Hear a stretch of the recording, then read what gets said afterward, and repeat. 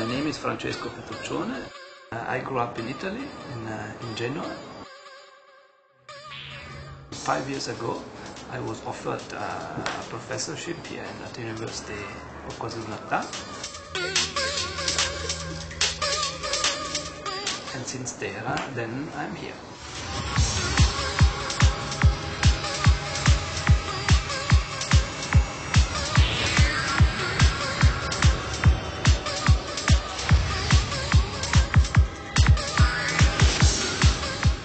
Our job is twofold. First of all, you have to identify a problem. And then you have to switch on your brain and see how can I now contribute to solving the problem. Nobody tells you what you have to do. Hello, how are you? So you have first of all to look a little bit around and see what is it that could be a problem. And then you sit down and try to put together your theory or your experiment to try to explain how to solve this problem. Okay, there you see, the effect that we saw before has been exaggerated. Instead of seeing bands of bright light, we see dots all around the lab. You'll see that. You know that every year, every time you buy a new laptop, the processor is faster and can do more fancy things. Yeah? And that is only because the chips inside becomes smaller, the connections are shorter, and everything can go faster. Yeah? But now, in a few years' time, this process of miniaturization will be so small that we will have to deal with single atoms within your chip. Yeah? We'll have kind of atom chips. Yeah? And the problem will be that once we will be able to have these quantum computers on a reasonable scale, security like we know it today will not be guaranteed anymore. Yeah? Because these quantum computers will be able to crack your credit card number. Yeah? And that is a problem. At an atomistic level, yeah? There are other laws that govern nature. Yeah? We can't use the good old Newton laws of the apple that falls on your head. Yeah?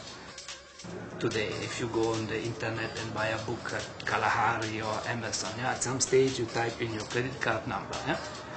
And that means that in that moment the information that you send, your credit card number, is encrypted so that a bad person, an eavesdropper, can't simply see the numbers that you're typing.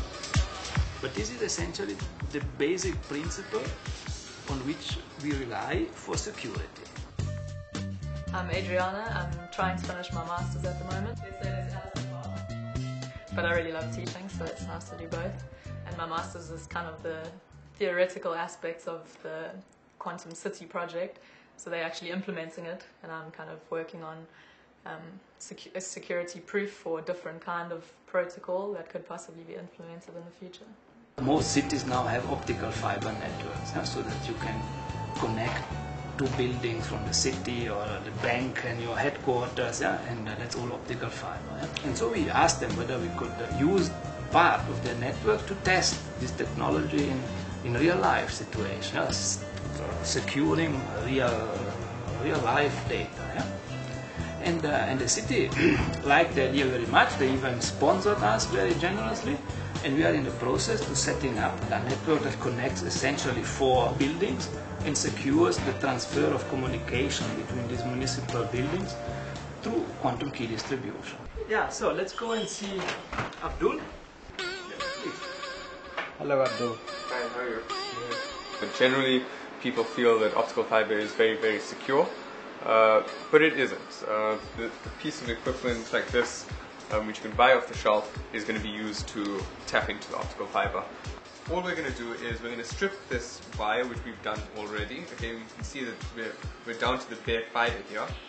And what we're going to do is we're just going to bend this fiber slightly, and when this fiber bends, it's going to leak out some of the light. And now, as soon as I put this down, you should see that the lights come on. You can notice that we've basically got a video on a video which is being streamed across the internet between 2 computers, and what we've done is we've intercepted that information just by tapping into the optical fiber. And even if it is encrypted, people can still get that encrypted information and try to decrypt it as well. My name is Poppy Simonyi. I'm a master's student here in the School of Physics at Westwood campus. After my honors, I got this opportunity to study here with the Quantum Research Group, and our task was to develop a single photon source that we gonna use to encode data for quantum key distribution. The diamond, it excites that NV center, and as it decays to the ground state, it gives off photons that we collect and send to detection. And those one of the problems that we have at university is to attract people to science. Yeah? There are of course stereotypes that in particular against physics, that it is a difficult subject. Yeah? In particular in the first years of the studies of physics are the toughest one, because you have to learn the mathematics, you have to learn the physics, you have to learn the theory, you have to learn to use computers. The good point is, however, that once you've been through this training, yeah, you're very good. I take you now to visit Charles Freeman, who is one of our PhD students. And this is the current project I'm working on, which is a single photon detector. One of the things that we are developing is a quantum key distribution system. Yeah? And this system has two main components. Yeah? One is a source for single photons, and at the other end you need a detector for single photons. Those are the two most expensive and delicate components in the system. Yeah? And Charles, during his master thesis, he designed a single photon source, and now during his PhD thesis, he's designing and building a single photon detector. Will you tell us what you are trying to do here? Well, this is going to be a laser cooling experiment, and so we're using lasers to cool a small cloud of atoms to acceptable low temperatures, and cold atoms are slow atoms, and then we can control them in a much better way, and hopefully this will lead us to a way to build a quantum computer in the end. Maybe somebody has it already, yeah, and they would be stupid to tell us, yeah, because they probably can misuse it. Yeah? So in principle you can fight the problem of quantum computers making our security, putting our security in danger, by using quantum cryptography, yeah, which even a quantum computer can't crack. Yeah? So when the diamond was created, there was nitrogen present. And there are laws that describe quantum phenomena, that describe how the electron works, how the proton works, how atoms work. And those laws are quite funny. Yeah? The notion or the concept of entanglement. They are a little bit different than our classical physics laws. This is one example of a quantum cryptography protocol. That entanglement does lie at the basis of the security.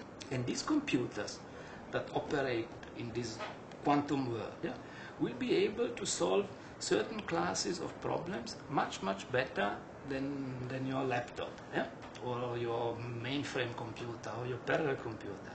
And one of the problems that they will be good at is solving the problem of encryption. Why I decided that we had to work towards spinning off a company out of our research, and that is something that we hope to do very soon, yeah, is that to have a model in which students see that they come to the university, they study, get involved in projects, and then have a chance either to be employed by maybe a company that we set up, or maybe leave the university with own ideas and set up their own companies. Yeah?